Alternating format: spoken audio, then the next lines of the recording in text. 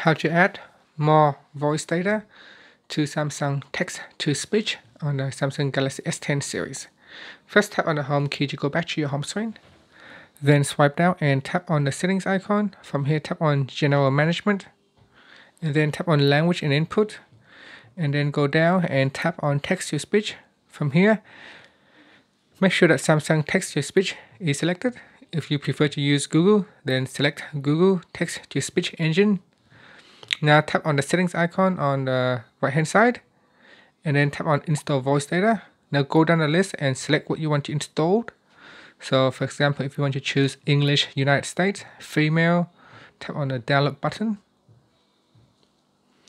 In here, tap on the install button and then tap on allow and download.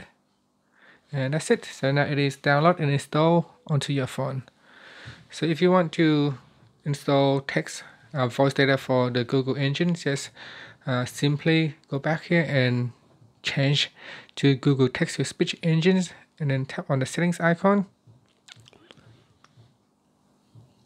And from here you can tap on install voice data and then you can select a voice data that you want to install. And that's it. Finally, you can just tap on the home key to go back to your home screen. Thank you for watching this video. Please subscribe to my channel for more videos.